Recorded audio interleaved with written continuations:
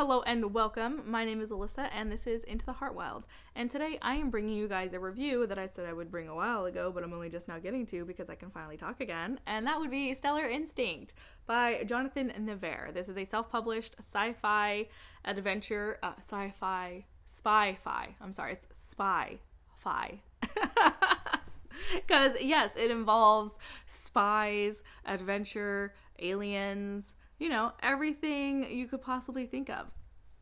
Now, this is a standalone, so you can read it all by itself. There's nothing else involved. A nice little in-betweener between series, or if you just like standalones. That's what this is. You get the whole story all wrapped up nice and pretty in one book, which also this cover is so nice.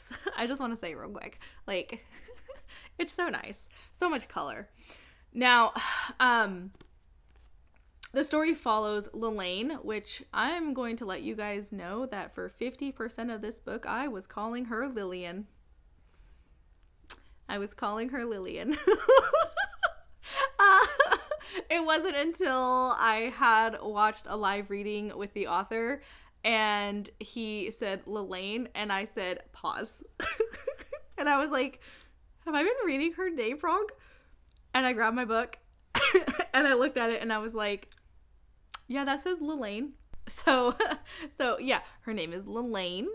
She is a spy for a secret organization. She's one of their top spies. And the first chapter is very action. It's very action. It immediately pulls you in. And one of the interesting things about Lelaine's character, at least for me that I thought was interesting, was Lelaine writes poetry. And instead of like just being told she writes poetry, this girl is running from monsters going, oh my god, that's a great poem. And then she tells you the poem. And I'm like, you are running for your life right now, sweetheart. I think there are more important things to be focusing on. And it doesn't happen just once in the story. It happens multiple times because it's kind of just like her like process. Like I feel like it's like her it comes off to me as like her trauma process. Like she's running from people trying to kill her, running from monsters that are trying to kill her, and she's like, I thought of a poem. And I'm like, are you processing your trauma right now?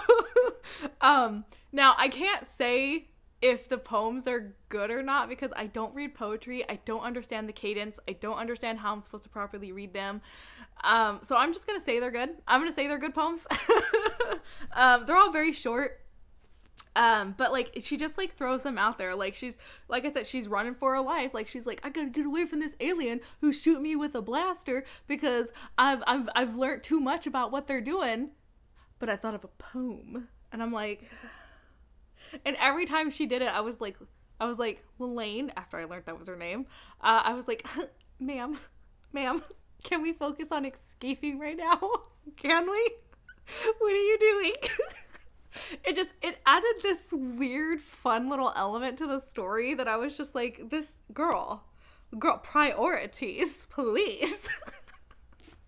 So now the alien life, there is so much alien life in this book.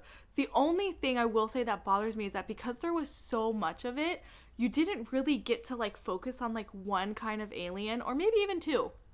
There was just so much of it. Like she's literally a girl who lives in space just around aliens on the regular, which is really nice because I feel like I feel like some of the bigger sci-fi stories have like no aliens in them.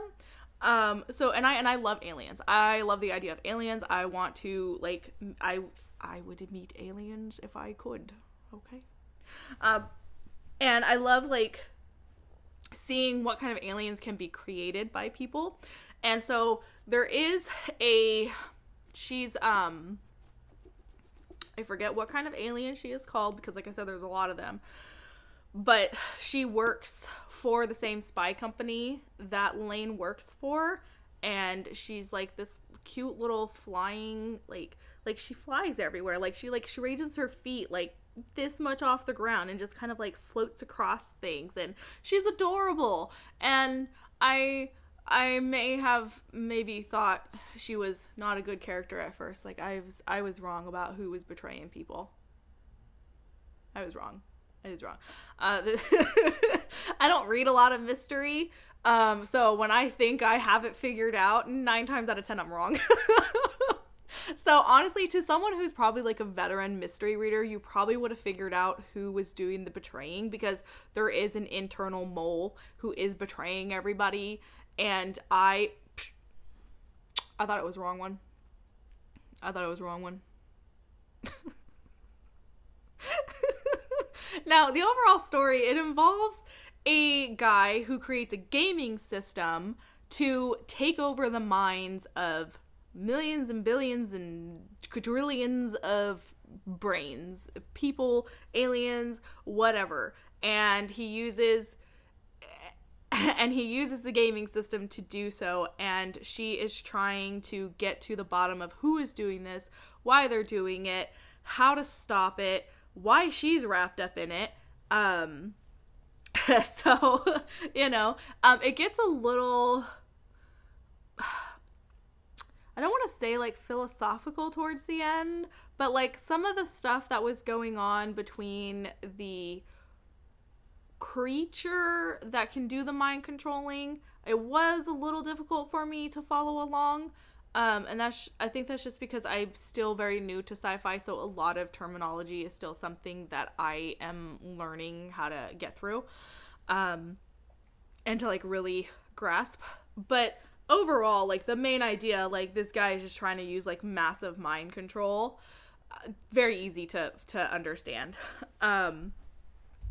But there's lots of action, tons of action. I will say the first, like after you get out of the first chapter, the next couple of chapters did kind of slow down a little bit because there was the setup for everything.